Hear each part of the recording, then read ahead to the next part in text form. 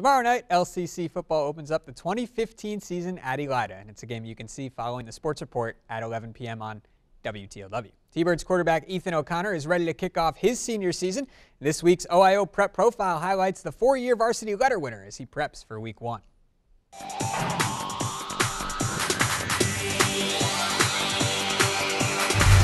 For someone who has been around LCC football his whole life, Ethan can't believe his senior season has arrived. It's actually kind of nerve-wracking. I've been looking forward to it for a while, but it's something I never really wanted to come to because I love LCC. I grew up with LCC. I never want to put it in my past, but life's moving forward, so I have to also.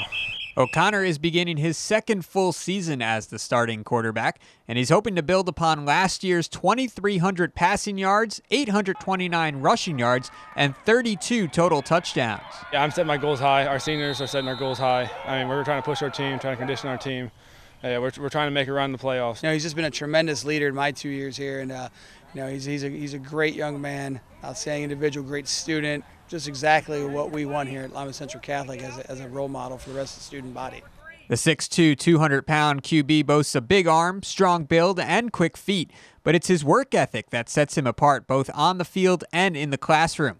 That's a trait he attributes to his older brothers and parents. Tyler has the best work ethic I've ever seen before. He works every day, weight room, running, weight room. It's what he's made for. So, I've definitely learned work ethic, and then grades come before everything. And lastly, probably most importantly, is being kind to others. So. He's competitive in anything, whether it be school or athletics. He wants to do the best he possibly can. And, I think our guys is a great leader for our younger guys on what kind of, work ethics needed to be successful, not only here in athletics, but also in academics as well. Ethan hopes to play football collegiately, but is currently undecided on where he will attend.